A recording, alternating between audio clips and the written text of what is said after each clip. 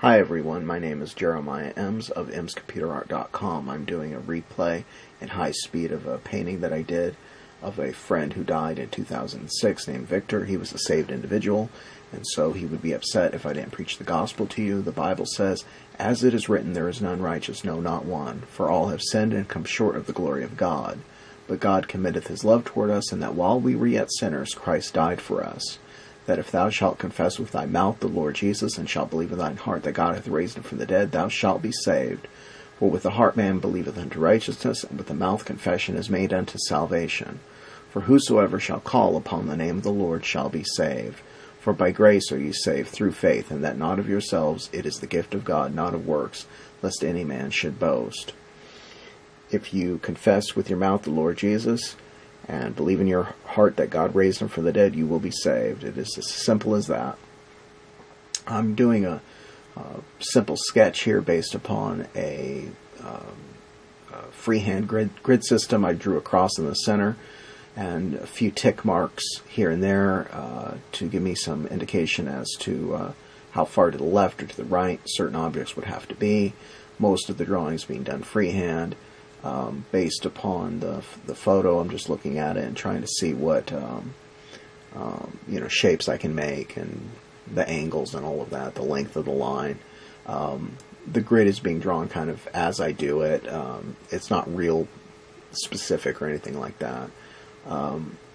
There are other ways to do things that are more accurate, and if I was working for a client, I would have done a more accurate drawing on paper first.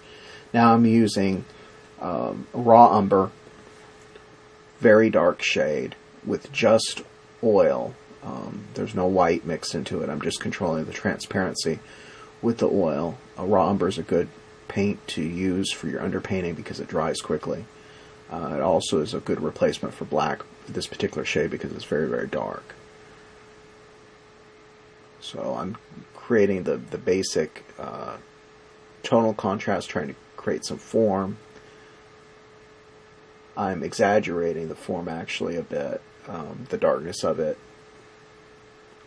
because it's going to help me figure out the planes, and I'm going to paint opaquely on top of this.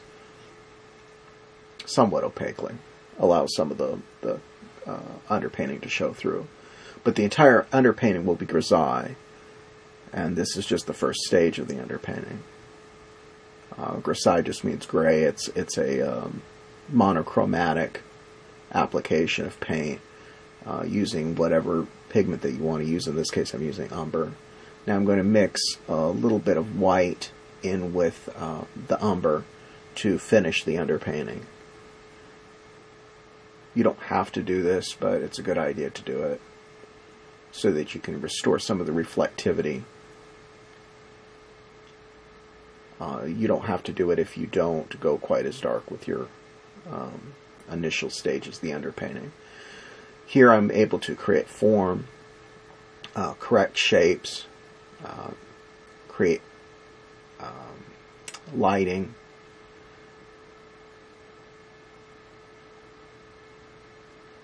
I'm using a fairly large brush. It's nothing special, it's just a cheap brush.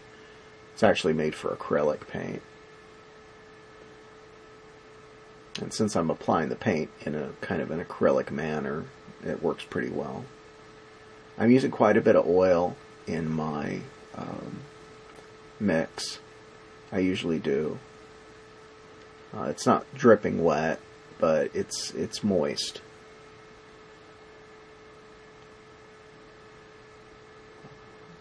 There's a chair back there. I eventually take it out. I don't like it very much.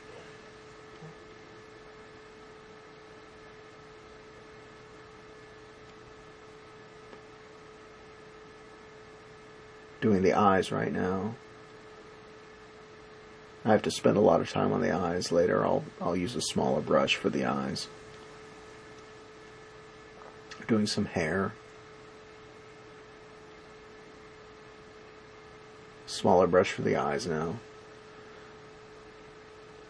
In any portrait, the eyes are the most important part if the eyes can be seen, because they draw the focus and they convey emotion more than anything else.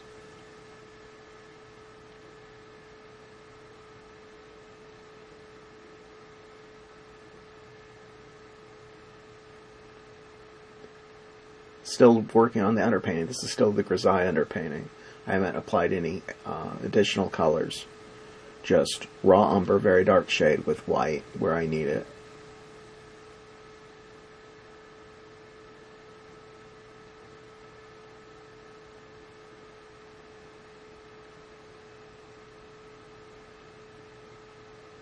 Most of the grisaille looks like it's done at this point. Now I can start applying a little color. I'm using some Viridian for the chair. Eventually I take it out and just use a kind of an abstract background.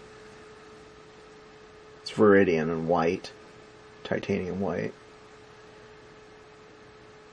Using little touches of raw umber and yellow ochre where I think I need it. Give little flashes of color here and there. Now I'm using a very cool shade of ultramarine that I mixed up myself. Mix that with some of the green to create the shirt. I created 3 tones for the shirt. It's very simple. I don't usually mix up very specific tones. If they're close, that's fine. I adjust a lot once the paint is in place. But they have to be somewhat close. Now I'm doing some of the hair. Little bit of yellow ochre in the hair down near the shoulder. There it is. Little bit of green in the hair also near the shoulder.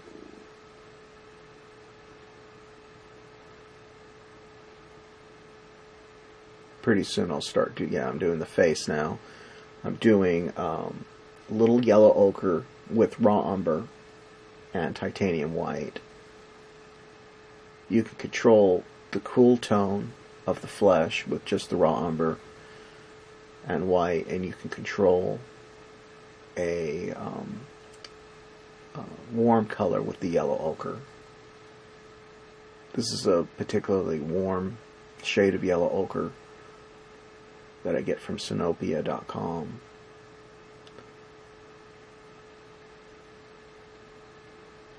Golden yellow ochre.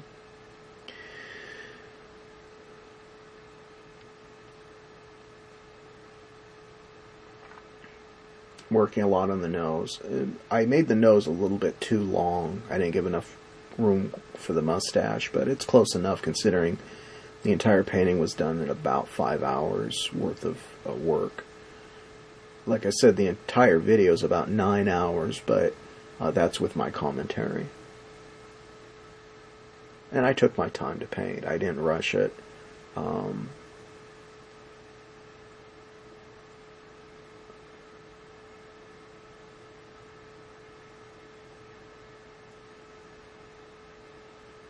If I were doing this for a client, I would probably do, a few days for the drawing, a few days for the underpainting, a few days for maybe the background and the shirt and all of that, the hair. And the face would be the thing that I would focus on the most. Trying to get the tones and the form exactly correct. The tones will be a little bit different because it's a flash photo, and flash photos don't really look all that good in paintings. So a lot of times we'll artistically change the lighting.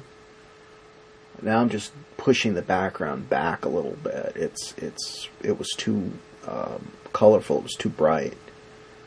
Doing little corrections on the face. Adding a little more form, a little more flashy color.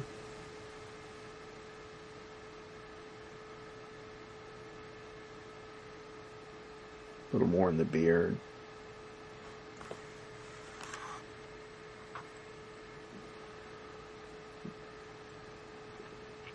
Correcting some parts on the forehead that aren't right. And adding a little more detail there. A few more wrinkles and such.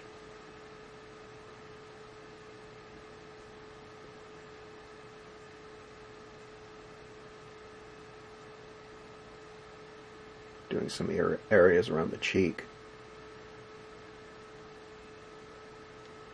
This is being done with a pretty large brush, actually, I'm doing some of the finer areas with a smaller brush, but most of the work was done with just one standard size brush.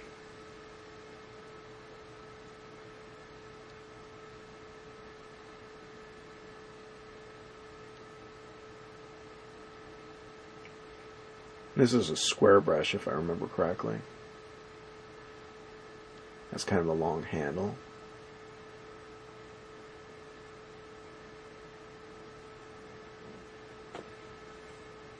I sign it, and we're done.